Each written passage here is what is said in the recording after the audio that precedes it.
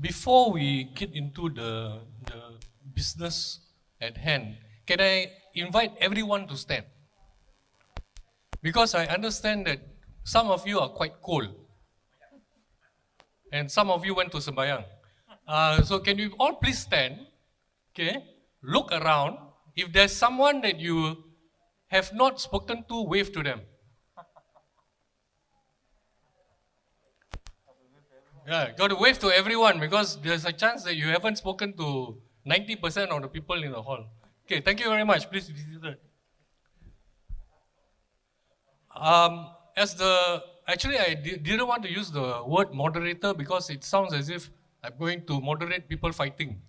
Facilitator would have been actually what I would have liked. I came prepared, not so many questions, but it's all in a file.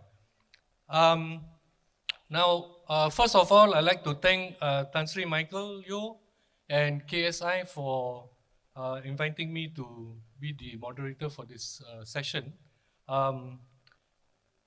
For the speakers, you have exactly 4 minutes 35 seconds to speak during the first round.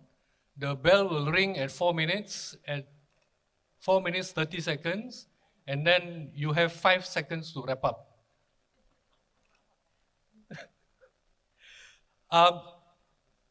So the first round is on the personal experience in APPGM-SDG.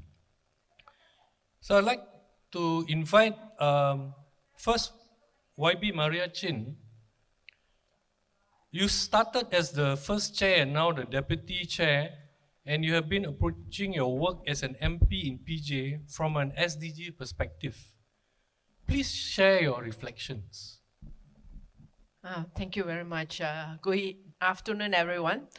That's the thing about being the last sessions here. I think that the Sustainable Development Goals have actually been part and parcel of the programs that I run at Petaling Jaya as a Member of Parliament. So when the All-Party Parliamentary Group actually introduced the SDGs to us, we were pretty happy. I have a volunteer of about 60 of them. So we actually formed groups to discuss with the communities, how do we actually ensure that some of the goals are actually achieved. So we actually chose a few goals on hunger, on poverty, on health, on education, and also on building coalitions, partnerships. So those were the key things that we did for the SDG under the APPGM project. And what I find is that it gives us a focus, it gives us a standard to go by, and also it also helps us to have some form of a measure of the outcomes, what we want to achieve, and whether at the end of the day we actually achieve it. So to just give an example, we have a project on cookies for a cause that is actually to increase the economic empowerment, to try to bring about gender equality into the communities. And that actually brought up quite a lot of challenges because we started to understand that the women not only just need job, but they also need childcare facilities because they had to actually take care of the children as well as do their business, as well as trying to sell their business, as well as taking care of the families and so forth.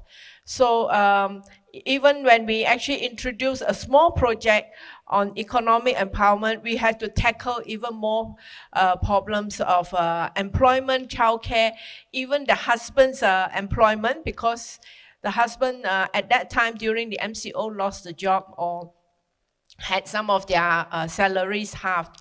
So these were the challenges that we had, and we find it very interesting that SDG actually helped to guide us. So thank you. Can you ring the bell? Just ring the bell. Okay, thank you. I'm trying to be as serious as possible. Next, we have YB William. YB, I was told that you were the first member of parliament to invite the Malaysian CSO-SDG Alliance in 2016 to share with opposition MPs on SDGs, and Dr. Denison and Dr. Lin came to Parliament to share with the MPs. Why did you consider SDGs as an MP? Thank you very much. Before I invited Dr. Denison and Dr. Lin, I actually had gone to see them at a discussion on the transition from the MDG to the SDG. And as we all know, it all derives from Amartya Sen's capability approach. And as an MP, we are dealing with poverty as a daily issue. And we know that poverty cannot be measured on a single measurement of per capita or GNP or $980 as the guideline. And for instance, the report that was given at that time, we are talking about 2016, is that the Malaysian government has eradicated poverty. There are only pockets of it left. It's only 0.4%. 0.4% comes up to 25,000 households. I thought all the 25,000 households are in Selayang. So I said, that's why I've got to go and find Dr. Denison and Dr. Denison and Dr. Lin. What can we do? Because we know that poverty is multidimensional. And that when there is deprivation, there is poverty, not necessarily that it has to be that they are earning less than $980. And to get them out of poverty, compensating them by giving them a monthly welfare check of 300 is not going to solve the problem. If what they need is education, then the solution is not giving them a subsidy, but to give them the training that they can get out of poverty. And that is what the SDG is all about, that you are looking at eradication of poverty, SDG 1, but it's connected with all the other 17 goals. You have to look at it from a holistic approach, and that's why I went to see, at that time, the CSO Alliance or the SDG, and I realized that if the MPs can adopt the SDGs in our daily operations as MPs, then we can have the political voice and a public will to ensure that our Malaysian government will be able to do a complete reform, not piecemeal, not in a way of a silo, but using the complete comprehensive SDGs as the base. So that is why I asked the CSO Alliance to brief the MPs, and our reaction at that time was, Dr. Denison, I think you are talking to the wrong group. We are the opposition. Fortunately, a few months later, we were not. But unfortunately, we are opposition again. But I think the message now is that with all Parliament group, it doesn't really matter. We have now been able to get first 10 MPs, but now we are going to get 20 more, and that's across the board. So it's all political parties. We don't need to worry about whether we are opposition or government. I think working together, we realize that this is how we are going to achieve our target, that it is not a single measurement, but to be able to pinpoint the various deprivation that each person may have in order for that person to be given the capabilities to live the flourishing life that everyone is entitled to. Thank you.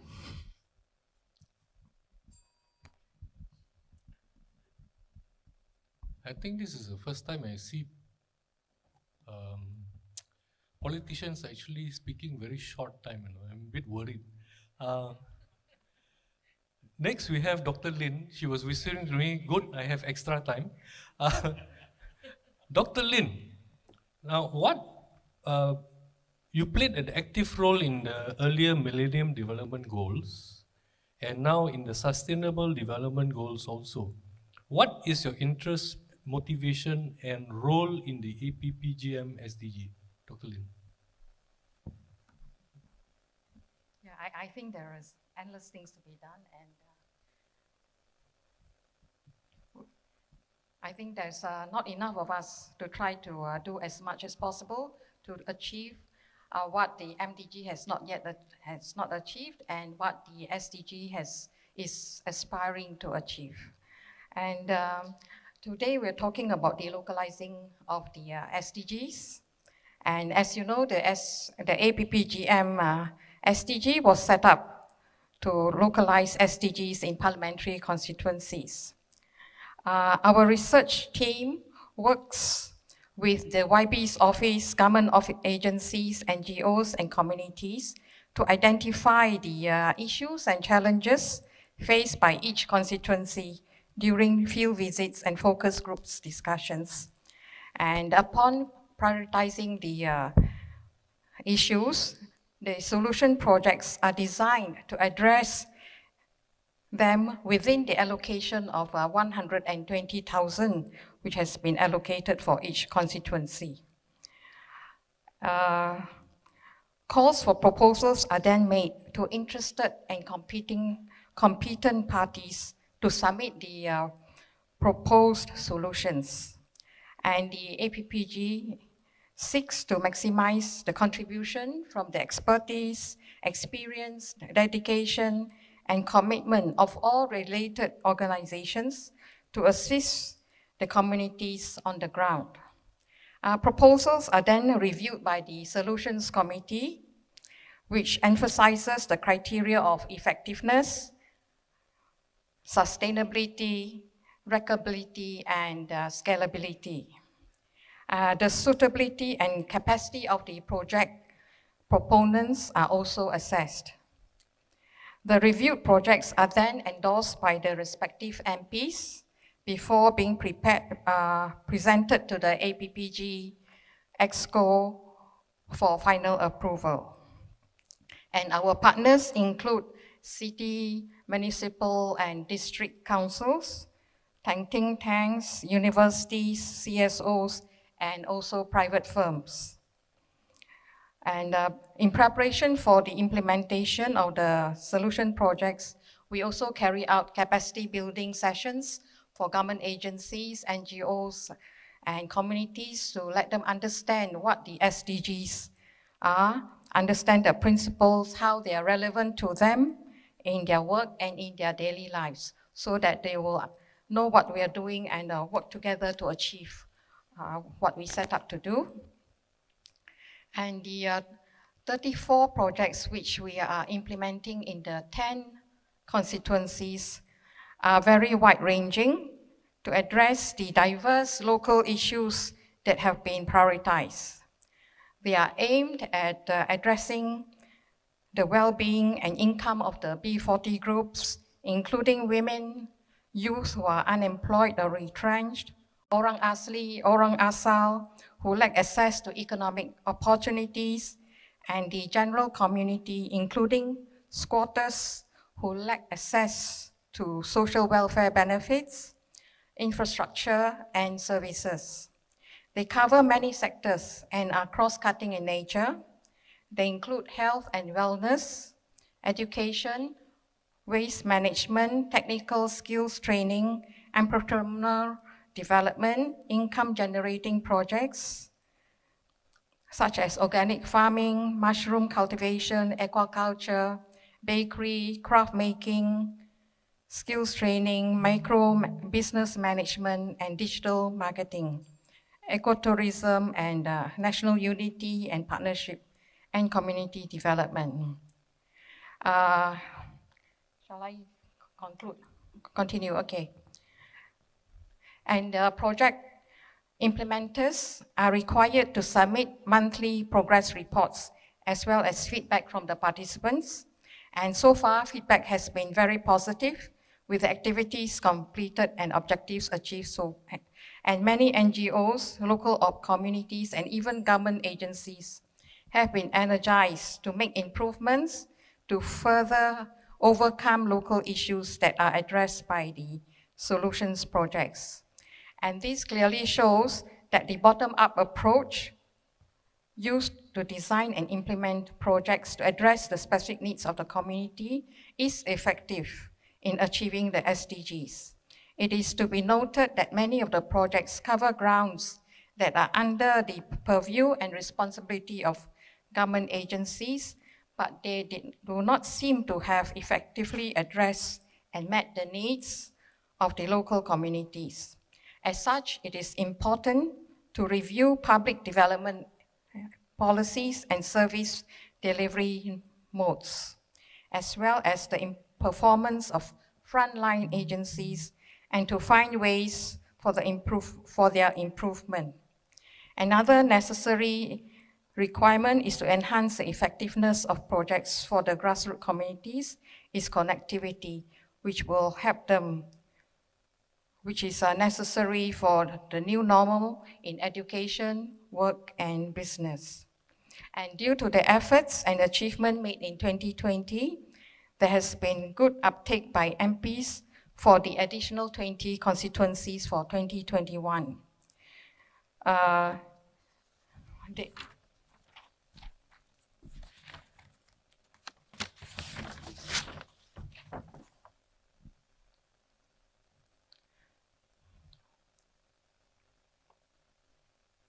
The APPG program demonstrates the power of bottom-up approach that is used in the localizing of the SDGs.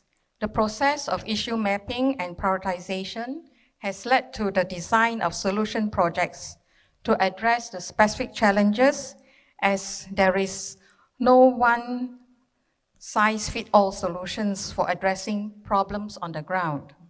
It enables the leapfrogging from traditional businesses to high-tech e-commerce, provides valuable transformation for the local communities to catch up and to create a more level playing field. It is a good approach to empower the local community and to achieve the Agenda 2030, and it should be stepped up in order to leave no one behind. Thank you. Thank you, Dr. Lin. We will now go to Encik Alizan Mahadi. Can I say ISIS? Good. Okay, Encik Alizan is from ISIS, not the one that chops people's head, but he's from the good ISIS Malaysia. Alizan, you were part of the readiness report for SDGs in 2015, and now with the consultant team preparing the VNR 2021. What's motivating you over these years, and what is your current role? Okay, thank you, Anthony. I think I'll give my perspective as a researcher, as that is my occupation. So, from a researcher point of view, our responsibility, our mandate is really to firstly generate knowledge, but we have to move beyond generating knowledge and utilize that knowledge for problem solving in real world situations. So when the SDGs were adopted in 2015, it really gave an opportunity to really translate the research into resolving some of the greatest challenges that we face in the world. And this is where I have always believed that the SDGs can be used as a tool for this purpose for a few reasons. Firstly, before the SDGs were adopted in 2015, as mentioned before, I think by Y.B. William, that this concept of sustainable development or development being holistic.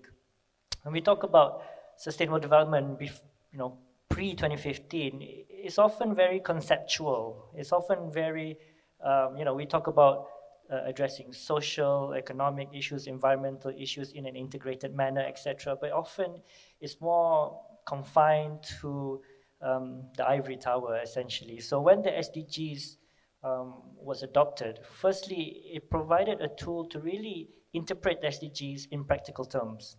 And this is where I think the first, I would say, way to utilize the SDGs is it provided a framework for all countries to follow in implementing sustainable development.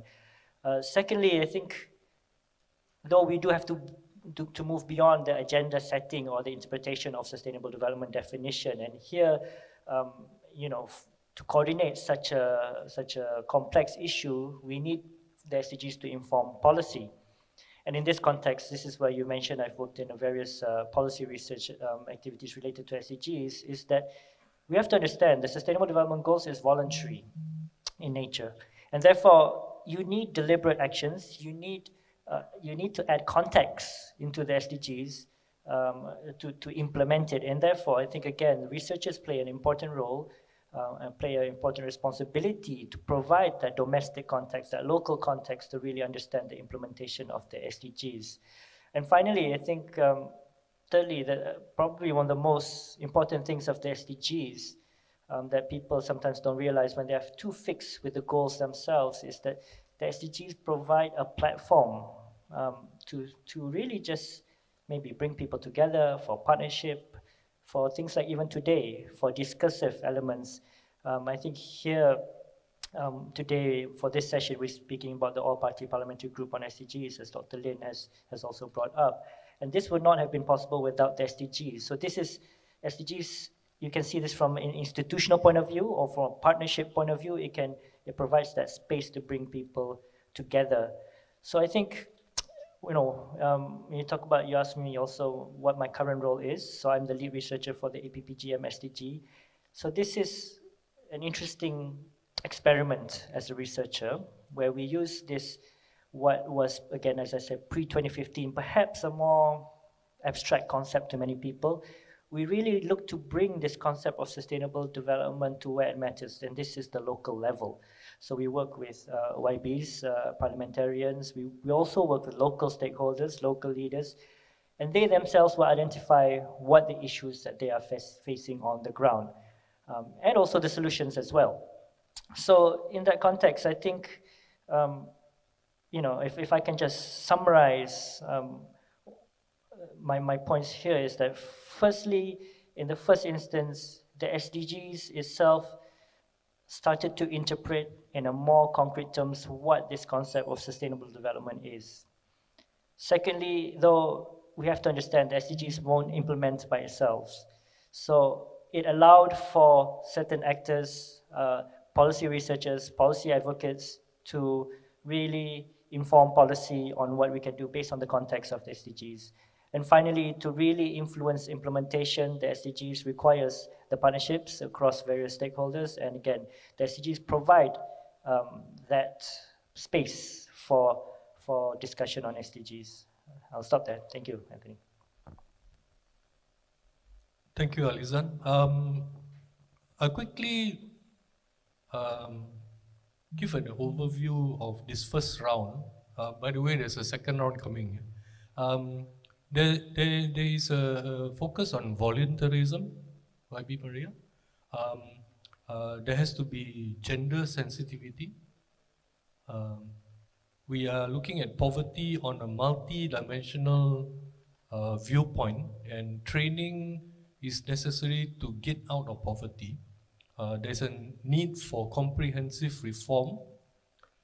From the terms of the solution projects, it is bottom-up. It is not top-down. And Alizan, you mentioned very, very succinctly that we utilize research in problem solving. And the SDGs in our context is being used for local context and platform for partnership. Now we have a second round and we're going to go in the opposite direction now. These are in terms of the experiences, opportunities and challenges that the APPGM has experienced over the first pilot phase of 2020. What are the challenges faced, the opportunities, especially in view of the COVID-19 context? Alizan. Okay, thank you, Anthony. I can think of a lot of challenges, but but of course there's opportunities as well. And there's a reason for that. In terms of APPG, I think we all have to also understand the APPG. This is the second year of the APPGM-SDG. 2020 was the first year. And we are still learning, I have to say that. We are still learning, we are still evolving. And there are various challenges that face our work in terms of APPG. I'll perhaps give it more in terms of again, my view as a researcher, but also some general views as well. Okay, firstly, as a researcher, of course, the main thing you have to ensure is credibility when you undertake your research. And this is very important because the APPG, as mentioned by Dr. Lin, our first activity is to map out issues at the local level. Now, it's not that simple to map out issues at the local level. As an experiment, APPG is quite interesting. I think this is one of the first times or first models being adopted throughout the whole world, especially related to SDGs, where we interface strongly with politicians, with members of parliament, and you know, YB is something you've given great contribution as well. But from the research point of view, you know, there can be a perception that this has been politicized, etc. So we really need to balance you know, the interface with politics and research, and we did that by really having this methodology, which is bottom up. You know, our issue mapping is really based on the views of the local stakeholders, local leaders, etc. Also, in terms of credibility, I think it's also very challenging to really map the issues when we talk about, you know, what are the issues that are occurring on the ground. You know, local stakeholders, you know, we cannot go to the local area and say which SDG is the most important to you, because most likely there's lack of awareness on what SDGs is. So really the process is we're still discovering many things and methodologies to really understand from the local point of view what are the key issues on the ground. Secondly, in terms of, again, working at the local level, I think what is really key is trust building. Now, we have a limited budget, we have a limited timeline. We have to go to ground, and usually we do a 3-day program on trying to gather as much as information as possible, meeting the local leaders, etc. Now, we had a few situations, and Anthony will know this as well, where the local leaders tell me, what can you guarantee that I will receive after your visit? And this is very important for them. It's development, it's very personal, it's very crucial. So in that sense, it's very challenging because we cannot guarantee anything per se. Another challenge, of course, is in terms of data. I don't think I need to elaborate much more, especially at the local level. We really lack a lot of data. So speak a bit more about on opportunities. I think, first of all, as I mentioned in my first intervention, one of the key things of this SDGs, if not, you know, even if we don't attain all the SDGs by 2030, is really its capability or potential to bring different stakeholders together. And this is what the APPGM-SDG has done. We work with parliamentarians, academics, local stakeholders, civil society, and so on. So I think the challenge there is that at the moment is still on a yearly basis, is still ad hoc. Now, whether we do it through APPG or through other means, what the APPG really showed is the potential of a bottom-up process, essentially, that is multi-stakeholder. Now, this has to be institutionalized moving forward, and if not, it will always be a kind of staggered approach, ad hoc, and as mentioned by YB William, a piecemeal approach. So really, if you want to further evolve in this, it needs to be institutionalized. Secondly, in terms of opportunities more generally, I think those who were lucky, like me, to have visited some of the locations, it always strikes us of the potential that we have in the local areas. There is so much potential there. For example, I'll just give one example, and there's many examples in Sarawak where we have very interesting fresh produce that is unique to the area, but there is nowhere to market them. And of course, many of the residents there live in poverty. So that there is a lot of potential that is untapped that will also help the national economy as well if we really tap the potential that resides across the country. So I think, again, just to sum up there, a bottom-up approach and a more decentralized approach should be, I'm not saying that should be definitely the model way forward, but we should really explore that more moving forward. Thank you, Anthony. Thank you, Alizan. We come to Dr. Lin again. The APPGM has approved 34 solution projects you mentioned earlier. What lessons are there for us in localizing SDGs? Thank you, Anthony. I think after the identification and prioritization of the issues, we will seek to design solution projects to address the issues that have been prioritized. And during our first year of experiment, I mean, the reaction, the process is very mixed in all the constituencies. In some constituencies, we do have local expertise, local organizations who are able to propose solutions and implement them. In others, there is a real shortage of such expertise and knowledge. But we really would like to have people with the local expertise and knowledge of the local community so that they will be able to propose something that is suitable for the community. So we really have quite a mixed bag among all the constituencies, and some are some could be done better and some are done very well. So it is quite a mixed bag. And of course, the COVID-19 pandemic really threw a spanner in the works. And we had to stop physical meeting. A lot of work is done through Zoom, and many of the community work cannot be done because of MCO. And also some of the projects have to redesign to become more kind of income generating, because a lot of the communities are out of work and they lack income. So there were some modifications which had to be made, and many are delayed.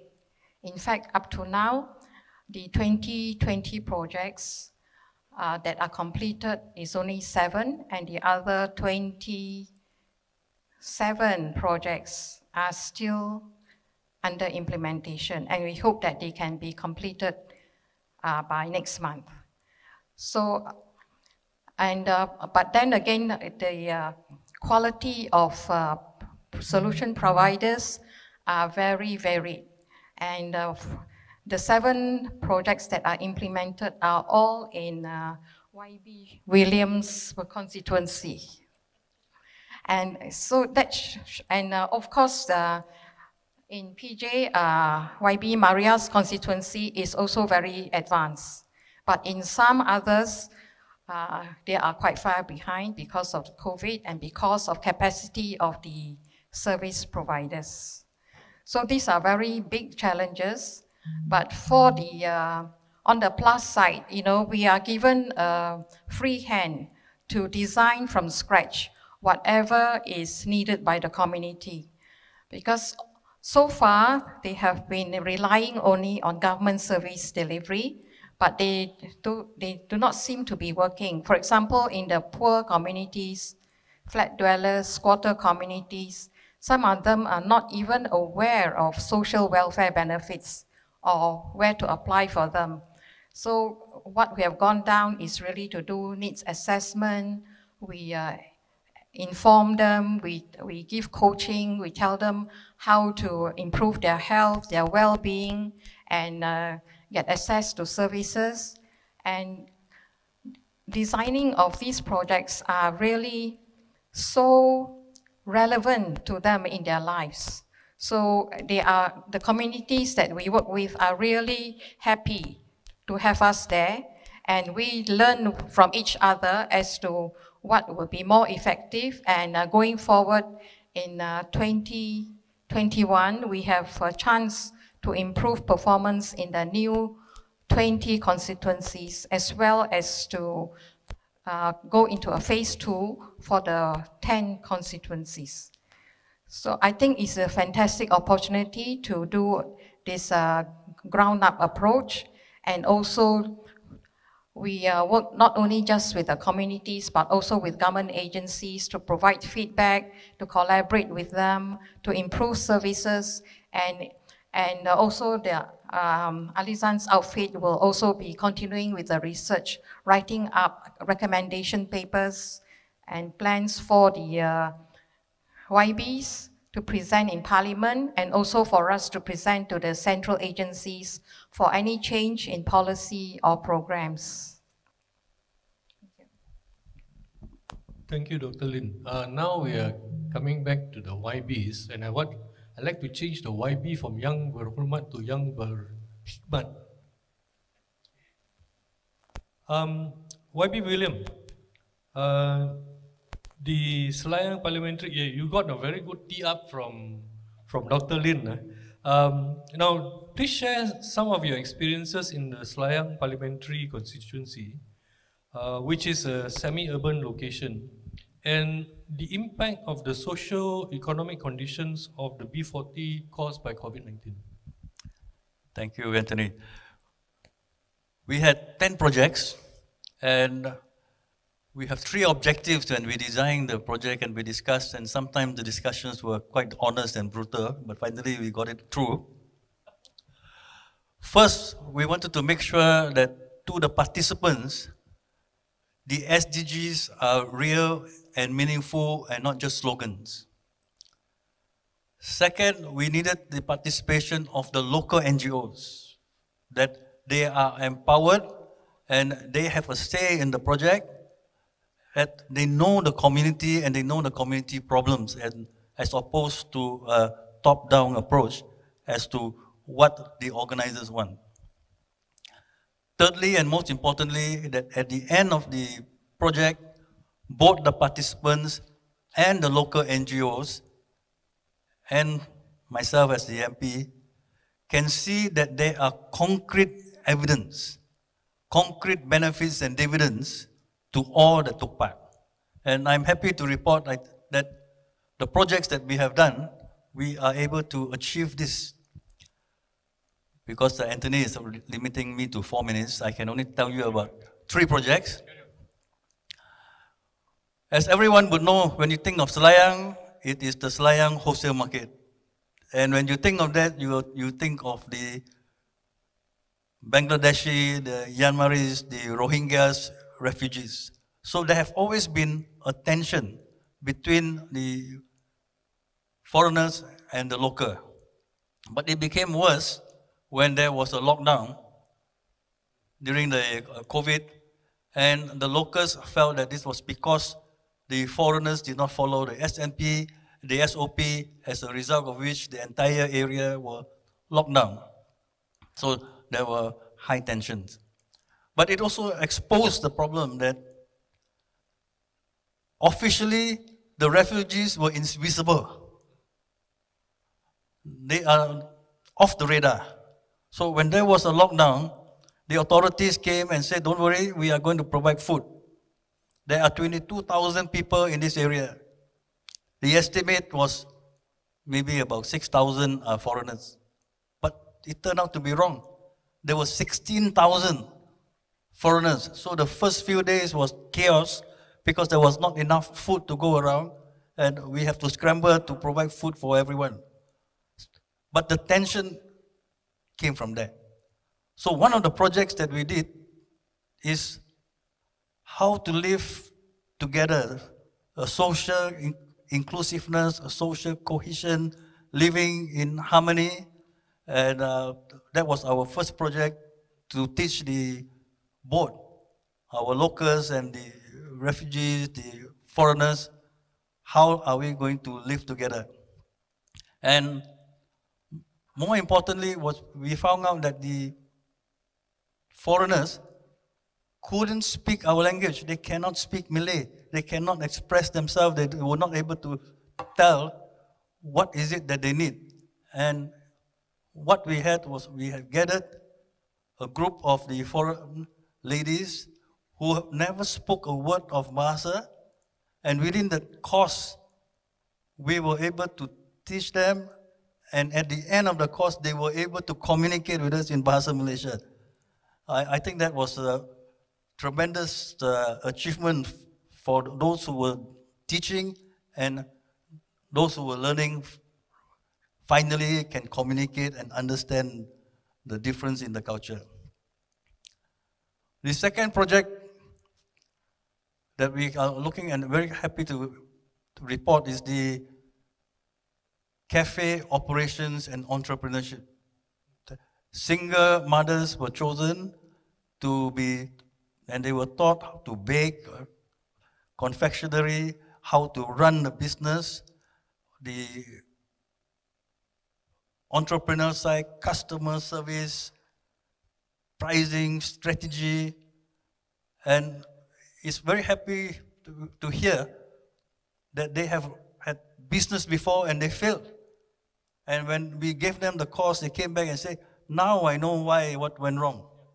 And they were very happy to find the solution. So what we realized was that if you provide the top quality courses and you don't dumb down and you give them the quality, that is appreciated. This is real life teaching that they can understand and appreciate. They have had business experience, but they were not able to have the knowledge, and now they do. And we also taught them digital marketing, and I'm so happy to hear when I go back and speak to them, that they are now baking cookies and they are selling it through the internet. So this is the COVID experience, and they have gone into the new normal. They have proceeded, and they are now making a living based on that few days, the course that we have given to them. The third project was for the youth that were in danger, the younger group, that they may be enticed to join gangsterism and all the other bad things. So there was a course to teach them electricity and air conditioning. And at the end of the course, they reported back to us, they were able to find jobs. They became employed in air conditioning companies and electrical companies, and there were a few who were able to get jobs themselves as a contractor. So these are real benefits, real tangible benefits, and both those who were imparting the knowledge, who were giving the course, we feel that it was fulfilled, that we were able to hit the target, and of course, those who took part, participated, really enjoyed tangible benefits. So overall, the experience was good for all involved, and this is a situation where when the project was discussed with the local NGOs who knew the community problems, and we were able to design a project where the community really needed it. And when at the end of the day, when we get the feedback, I think the answer to everyone's question was that this is a good project and everyone wants this to be continued. So I will be asking Anthony to give us more money for Selayang for the next session. Thank you. Actually, I have my passport with me. But we come now to YB Maria Jeen.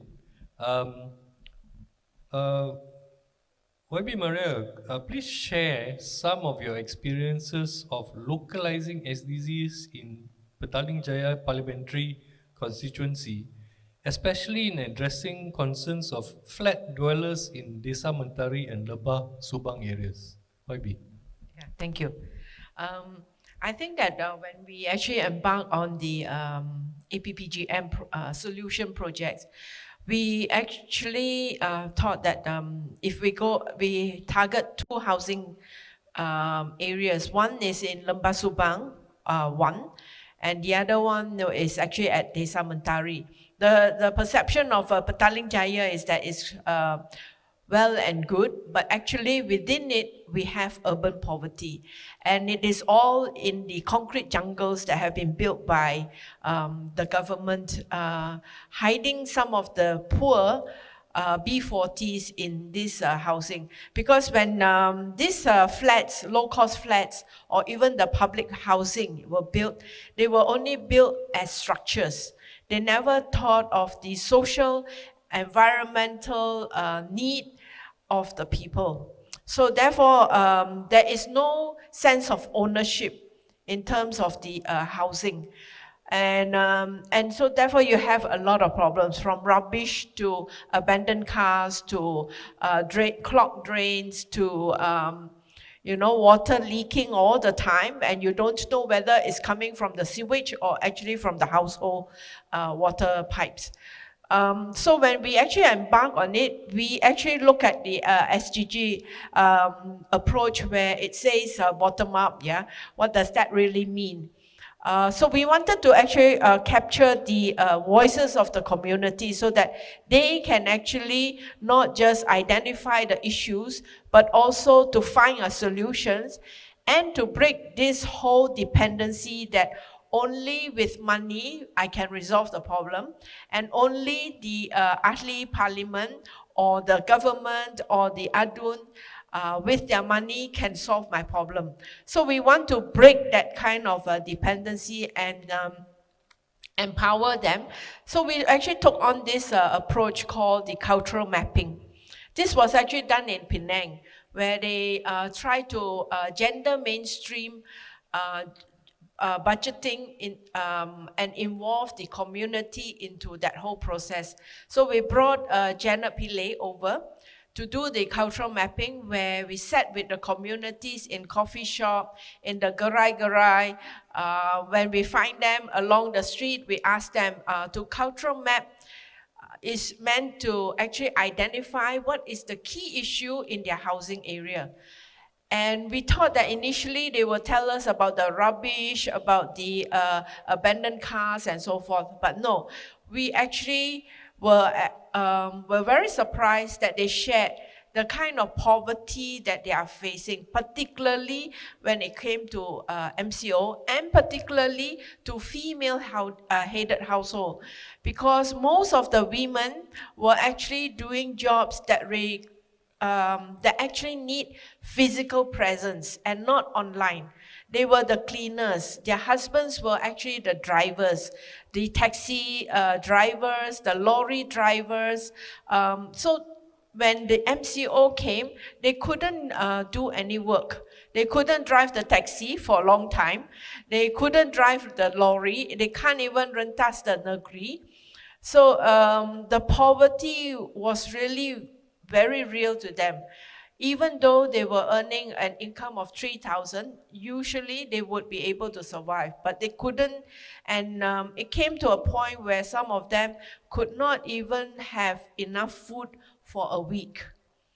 So, so when we did the cultural mapping, we asked them for solutions, and they gave us answers to it. So that was pretty good, because that actually gave them the sense that we don't really have to wait for the ahli parliament or the MPPJ to come and help us remove our rubbish or to get the food. We can actually approach Food Foundation or some of the other NGOs to actually get help. So that was one of our projects. The other project was actually because the MCO prevented a lot of the children from going to schools. So I was actually trying to get the Ministry of Housing and Local Government to open up some of the day one, yeah, to allow it to be turned into learning centers, but that was rejected. So eventually we had to do a lot of online tuition. So a group of informal NGOs who were actually giving tuitions, which actually include Sunway University, it included tailors, Yayasan Gemilan and all that. They formed an informal group and decided to share resources, decided to share the syllabus that they have been teaching the kids, and to actually provide better tuition. And also, they actually explore with this whole concept of social cohesion. Because even though you are living in flats, you are supposed to be able to know your neighbors. But in Lembah Subang and Desa Mentari, it is very isolated. They don't even know their neighbors. They don't really care, because in their mind is, I have to put food on the table, I have to go out to work, and I have to take care of my children. So they don't really know what is happening to their neighbors. And through the through this informal network, they introduced this whole concept of social inclusiveness, helping your friends who are part of the tuition classes. And they started, the children started reporting back to the teachers. Some of the families couldn't buy food for that day. And so the children were actually hungry for the past 2 days. So we got to know that, and we were able to actually bring food to the families. The other one is that what came out very important was that in all these housing areas, the low-cost flats particularly, they really need to look at not just having kindergartens, but also a learning center where children can actually have space to do their homework. Because the unit is so small that, and you are crowded. You are crowded because you have your father, mother, maybe 3 to 4 children, and your mother-in-law, your grandparents are also staying in that same unit. And so there's no space for the children to do their homework, no quietness. And so therefore, when we actually finally opened up one of the cabin, a lot of them actually came because they felt there was a space for them to actually do their homework and actually have internet access, because a lot of the learning was online. So these are the kind of challenges that while we have national policies on learning, and the government says that, they will try to reach out to all the students, some have actually fallen off the crack, into the crack. The other project is actually, after knowing all this problem, we felt that the agencies and the communities need to connect. So we actually had this interagency dialogue. First, we gather the community to actually identify what are the issues you want to bring to the MPPJ, to state government, and even to the federal government. And we were actually in the process of talking to the community for them to map out their issues and how they feel are the priorities of the issues that they want the authorities to look into. So we are still in the process of doing that. And we hope that, this interagency collaboration and discussion, engagement, is something very new to the communities particularly. Some were actually having a lot of reservations because in their mind, they won't help us anyway. No matter how many times we tell them the problems, it doesn't get solved. But we were trying to convince them that we just need to keep trying and understand also that the government agencies also have their problems. So together, we may be able to solve some of the issues.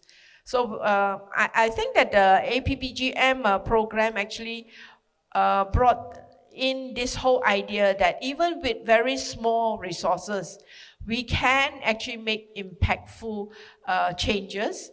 It may not change their life totally, but at least we bring in some concept of self-worth, the self-respect, and being able to take control of your life and make the changes without too much of handouts. Thank you. Thank you, YB Marichin. Something actually popped up from this conversation in round 2, and it is the importance of SDG 17. I think earlier there was actually a mention that SDG 17 seems to be put right at the back. But if you don't have partnerships towards achieving the goals, how do you achieve SDG 1 to 16? So, Alizan, you mentioned about credibility of research, building trust, bringing stakeholders together, and to have an institutional approach. Dr. Lin, you spoke about solution projects to address the prioritized challenges and the shortage of local experts, which means you need to communicate with people outside the community. YB William, you mentioned about participation of local NGOs, concrete benefits to all that took part, and foreigners' communication in Bahasa Malaysia, the job creation that came out of the aircon repair. And finally, YB Maria, you mentioned about urban poverty, social environmental needs that are neglected, the cultural mapping of key issues, work needing physical presence that doesn't allow people to work online. And one thing that was interesting was the informal group that was created, or came together, I would say, that shared resources to provide better tuition and social cohesion. And of course, you ended up with the inter-agency dialogue. Now, yeah, I just like to emphasize the importance of SDG 17, that partnerships are a prerequisite. SDGs cannot be achieved alone. Yeah. So I'd like to open up for questions from the floor. Notice the long pause. I know some of you are waiting for the session to finish so that you can run to your cars. Because I don't know, but I don't know whether it's raining outside or there's a heavy jam. So anyone with questions?